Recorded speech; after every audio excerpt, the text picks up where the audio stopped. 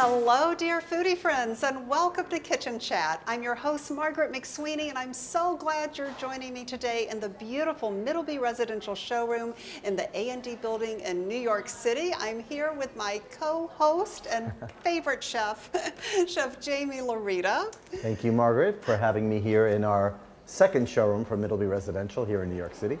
And I am so thrilled. We are both so thrilled and honored to be here today with truly a legend, a master of hospitality, Drew Nieporent, who needs no introduction. You've heard of Nobu, Tribeca Grill, everything. He is the founder of the Myriad Restaurant Group and is just making the world a delicious place. So welcome to Kitchen Chat. Thank you very much. And we met, just some background on this. Drew, I don't know if you remember when we first met. It was in 2015 at the IACP celebration for Chef Jacques Pepin's 80th birthday in Washington, D.C. Yes, and I'll never forget, all of the great chefs were getting on the stage. And I could tell you wanted a picture, and remember I said, Drew, would you like me to take a picture? Oh, fantastic. And I took that picture for you. And, I have about 28,000 pictures in my phone, so thank you for doing that for me. And people freak out when I show them the pictures. They love the pictures. Oh, good. Well, that's just... Every picture tells a story, it's true. You know, sometimes you catch something very unique, and it's fantastic. I mean, it's great. And you have so many stories to share, and this is just such an honor. And the first story is, if you could share with our viewers and listeners where you were earlier today and came from. Yeah, I guess it's the 18th year of the Tribeca Film Festival. So it started very small, but it was Robert De Niro and his partner Jane Rosenthal. You know, after 9/11, they were being motivated to do something downtown, and they had explored the idea of doing a film festival, but then they put it into action. And the thing is just, you know, it's taken off tremendously. We do a jurors luncheon because they have a group of people who are jurors, and the jurors tend to be very celebrated actors and actresses. So I think it was a lunch for about 130. 130. Whoopi Goldberg and Alec Baldwin and Billy Crystal and Deborah Messing, and actually Aaron Rodgers was there, the quarterback for the, I don't know what he was doing there, but he was there. And quite a number of people, and it was a terrific afternoon. But of course, I came up here because I wanted to be with you. Oh, thank you. This is all just because so you took that picture, Margaret. Exactly. And IACP as well. Wonderful. And if I recall, Jacques Pepin actually had a stroke. Yes. And he couldn't make it. But I saw Jacques at his, they did a foundation dinner for him. It must have been about 3 weeks ago. It was fantastic. They had Jose Andres and Gabriel Cruyff cooked, and Le Cuckoo, Daniel Rose. The food was great over on, it's not far from here actually. So Drew, do me a favor and dial it back a little bit. Yeah. Let's go back to like almost the beginning of when you were maybe manifesting this reality. As a young man, I'm 29 years old. Yeah, how did it begin, and what were your dreams? Well, I grew up here. I grew up in Manhattan. In fact, as I was walking here, 58th Street, there was a terrific restaurant that my father used to take me to, right on 58th between 2nd and 1st, called Poles. It was a fellow by the name of Paul Steinler, and he was a Czechoslovakian, but he cooked the most marvelous food you've ever eaten in your life. But the point was, my father had worked for the State Liquor Authority, licensing restaurants in the 60s and 70s. I was 8, 10, 12. My father started taking us out to restaurants. He got to know the restaurateurs. And it was like a kid in the candy store. I just got turned on by the whole theater of dining out. I mean, hundreds, literally, French restaurants, Chinese restaurants, Italian restaurants. And these people were right off the boat. They didn't really understand the machinations of getting a liquor license. So my father helped them, and they were indebted to him. They invited us in for dinner. And you know, I guess if you grew up in a house with a piano, you're going to gravitate to music. I gravitated to food. You know, and I started reading Julia Child and watched the Galloping Gourmet. And my first opportunity really became at McDonald's. I worked in 1972 when I was in high school. Then I got into Cornell Hotel School. Then at 18, I worked on a first-class cruise liner, a 600-seat passenger ship you know, you work breakfast, lunch, and dinner 7 days a week. Sure. You know, it was all indoctrination, but I always wanted to open my own restaurant, and finally in 1985, 39 years ago? No, 34, 35 years ago, we opened Montrachet with David Boulay, very talented young fellow, and we got 3 stars with a $16 menu. Wow. Incredible. Robert De Niro was a customer. Would you ever want to do another restaurant in Tribeca? I said, are you talking to me? Because there's nobody else in it. And you know, we opened the Tribeca Grill 5 years later in 1990. That's now 29 years. Sean Penn, Bill Murray, Mikhail Baryshnikov, Lou Diamond Phillips, Ed Harris, Christopher Walken, all our partners. I mean, that restaurant's done tremendous. And then in 1994, perhaps one of the most audacious restaurant things that ever happened in America is Nobu. Yes. You know, Nobu Matsuhisa. There are now over 50 Nobus around the world, That's Nobu incredible. hotels, Nobu everywhere. We just celebrated 26 years of Nobu. So, I mean, I've had a terrific career. I've done, you know, over the 40 years, I've opened about 40 different restaurants. The Nobus are in excess of that. You know, I had restaurants in San Francisco, Martha's Vineyard, Boca Raton, Florida, Moscow. I mean, I've been around quite some time, so it's been great. And you were the first bi-coastal restaurateur. I think for at the time in '94, nobody was kind of doing what I was doing. I think people looked at me and they said, yeah, "He's not that smart. We can do what he does," you know. But back then, you could do it and make money. Today, the restaurant business is a little different. It's a little harder today. Yeah. I'll never forget, I was in South Beach and had the honor of meeting Chef Nobu. Oh, okay. Yes, just lovely. He was in town. There was a movie, the Robert De Niro documentary with Ellis Island. Oh, okay, Came very out. good. Yeah, Okay, so very good. there was the debut of that. Sure. And Yeah, yes. we've been partners since 1994. You know, Nobu started in 1987 in a small little place on La Cienega Boulevard, and from that restaurant, you know, once we opened Nobu in '94, it just took off tremendously. And then we went to London in '97, and London basically broke open a lot of doors. I mean, there are now 3 Nobus in London. Shore, Oh, I didn't know that. Park Lane, Berkeley Square. But people, you know, it's a lifestyle decision. They want Nobu in their life, so Yeah. it's pretty amazing. So as far as like building a restaurant and designing a restaurant, I design the showrooms for, and I'm also a chef for Middleby. And the equipment, I'm sure, in the restaurant, you probably use Middleby equipment. We own Blodgett, Jade, No, Pitco. I see you have gorgeous things here. Thank you. Yeah. So as far as the team behind you, talk to us about that. Take us like a behind the scenes. You know, in terms of the Nobus, David Rockwell used to call me up. He was an unknown architect, and he wanted to work on something, and I know he had done a sushi bar, so I was like, I got to get this guy off my back. So I threw him a bone. He did the 105 Hudson Street, which was our first Nobu, and he did an amazing job. I mean, and so he's been our collaborator now on the vast majority of the Nobus, and you know, he always delivers the goods. I think, you know, sometimes when you have a great success in the restaurant business, you try to figure out who's the person responsible or what led up to that success. But in the case of Nobu, it's a lot of little elements, and you know, it's like the stars all lined Sure. up. You know, Timing. and it all came together. Right.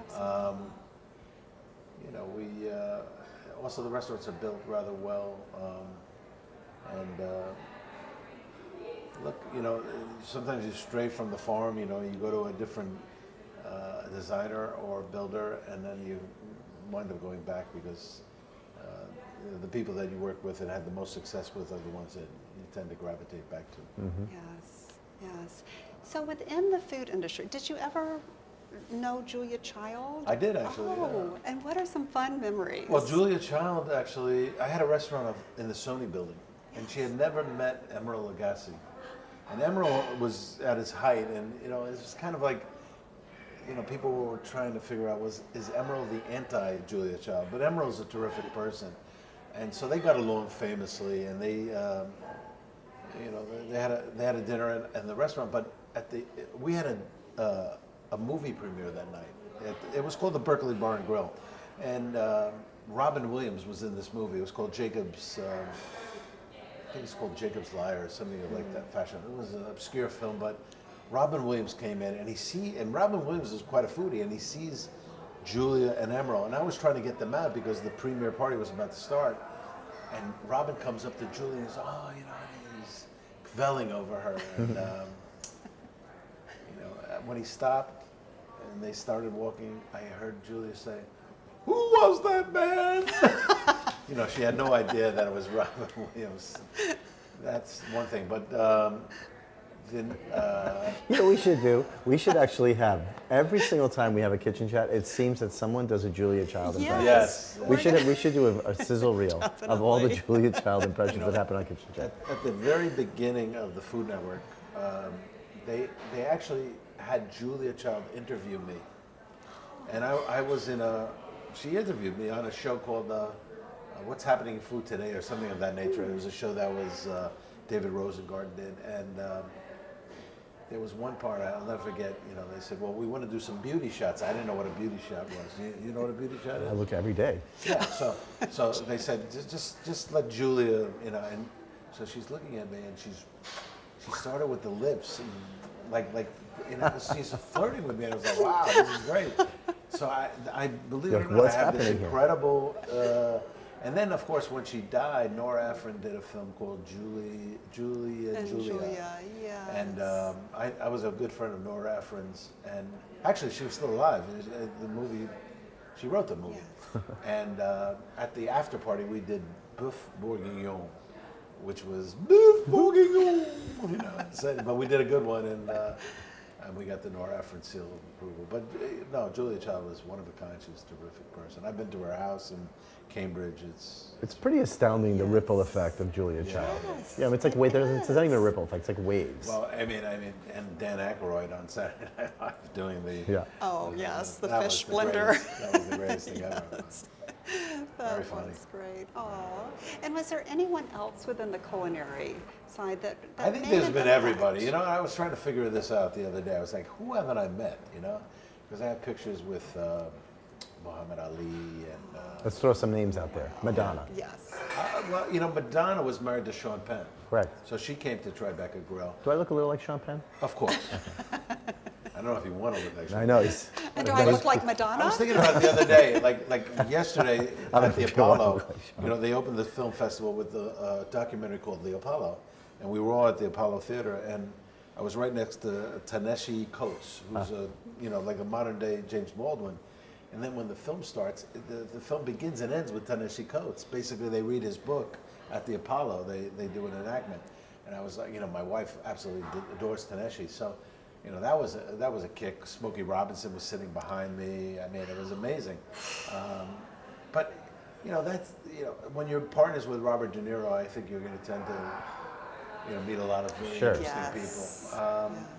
But Bill Murray is a terrific partner. Obviously, Robin Williams is just a pure mensch. Today, I sat at a table with Rob Reiner and his wife Michelle and their kids, and Harry Shearer, who does 24 voices on The Simpsons. I mean, that was amazing. And you must have so many moments like that you can look back on. And 29,000 pictures Yeah, on the yeah, phone. I have a lot of pictures. I was like looking the other day, and I saw a picture that I didn't recall, but I was with James Taylor, who I absolutely adore. I love James and Taylor. I love music too. So Yeah, so do I. I travel with I'm a personal chef to everybody you can imagine. I travel with Steven Tyler, Sting, Madonna, all kinds of people. Sting is amazing. Too. He's the best, truly. Is there any moment though that really truly stands out that you just like go back to in your life and think that happened? Well, when I was a young man, it was like 1982. I was the general manager in the Village of a restaurant called 24 Fifth Avenue, and James Beard came in, and he was very, he had gout, so he walked very slowly, and then he sat down and he ordered a Manhattan neat. And I'd never heard that phrase. I didn't know what neat meant, but I learned neat meant no ice or whatever it meant. Anyway, the next time he came in, I just went over to him and I said, nice to have you back, Mr. Beard, would you like a Manhattan neat? And he did like You know, like it was like one of those things where he acknowledged that that was service. Yeah. What I had just done, and you know, it wasn't too premeditated. It was just a normal thing. And really, our business is about anticipating the guest's needs. If we can think for the guest, you know, the guest never has to say, "Can you please bring me?" Can you know? Every time there's the guest has to ask you for something. You know, it's troublesome. So when, you know, what do? We give them bread, we give them water, we give them a menu. You know, so we try to make it easier on the guests. So I think just anticipating the guest needs in a service way. And James Beard, of course, turned out to be a legend. So amazing person. That is incredible. But you know, we just did a party for, I don't know how many times we've done this party. Bruce Springsteen, his manager, we do a charity for them, and you know, Bruce hadn't played music since his Broadway shows. He did 200 plus Broadway shows. There was just, he was in the mood. He was at Tribeca, and he got on stage and he played 2 songs. So, I mean, things like that are pretty amazing. That is incredible. And you mentioned something so important, and you have such a huge heart for charity, and you make such a difference. Yeah, we do a lot of charity, of course. I mean, just the one thing I've noticed is the people in the food business are not only charitable, but they're nice people. I mean, you see other industries, you know, I'm close to the movie industry, I'm close to the fashion. There's a lot of phony baloney, but the restaurant business is pretty true blue. People are pretty nice. Yes. Do you have a tip for somebody that's in the restaurant business that may be either young or struggling or... Get out while you can. See, there it is. That's my tip. No, I would just say it's, you know, it might sound like a cliche, but it's a marathon, it's not a race. You have to, you know, when I look over my shoulder, I mean, I'm 63, I've been doing it, you know, since I was owning restaurants since I was 29. So, you know, for the better part of 33 years. And I don't know where all that time goes. But essentially, I think the most important thing is you come to work and you're the same person. If you come to work and you're a different person and, you know, you start trying to make yourself important, that doesn't really work. Such good advice. Just try to be consistent. Mm-hmm. Good advice. Wow. And consistency causes success, and you have... Like, you have to calibrate all of your stoves here, because if you put something in and you turn it to 400 and it's not 400, you're going to have problems. So, I mean, consistent temperature. You have to rely on things. You know, there are things that you have to rely on, but and also, you know, just associate yourself with the best products and the best people. That's key. That is great. Wonderful advice here and incredible stories. Now, I always like to ask the guest, what is your most special taste memory from childhood? And do any of your restaurants feature that dish that brings you back home? Yeah, that's really kind of a good thought. I'd like to live in a world of all kinds of ethnic foods. So, I mean, I do have very clear taste memories as a child of certain dishes. But when I was coming up in the restaurant business, the worst thing you could do is to tell a chef hand a chef a recipe or say, I want you to cook this. You really, you know, you sort of want that dish, but you want to sort of say, you want to talk about it and you want them to adopt it. Yeah. Or one day they're going to come and say, you know, you used to talk to me about this thing and I blah, blah, blah, blah. Even today, I mean, like, you know, we had to serve 130 people for lunch. It was a very simple luncheon, choice of a pasta and a seafood salad. But, you know, I don't know how many times I was like, can you make sure you do, make sure. And, you know, you get maybe 75% of what you ask for. I mean, even this late in my career, it's an amazing thing. But, you know, when people are talented, they, especially now, they really, it's very hard for them to take direction. You know, you say, you know, you have the meetings and then it just, things happen the way they happen. So, but I'm content. I had a terrific career, collaborated with a lot of great people. And, you know, if you haven't eaten my restaurants, you better check them out. Absolutely. 29 years. Wow. Oh. Well, congratulations on all that you've done and that you continue to do. Thank you. And it is just such an honor to have you on Kitchen Chat. No, thank you for having me. This was a lot of fun. Thank you very much. Thank you, and thank you, Jamie. The pleasure is all Appreciate mine. that. To meet people like this is a dream. So thank you, Truly Margaret. a highlight milestone in my culinary journey here. And thank you, dear foodie friends, for joining the fun here on Kitchen Chat. I hope that you will come visit the showroom, Middleby Residential, here in New York City in the A&D building, and also come visit Chef Jaime Laurita in the showroom, Middleby Residential Showroom in Chicago at the Merchandise Mart. You never know what's going on in the background. We've got a big crowd behind us. Action. Lots of cooking going on. Yes. And also, for more kitchen inspiration, visit thevikinglife.com, and then come visit me in my kitchen at kitchenchat.info. And always remember to take a moment and savor the day.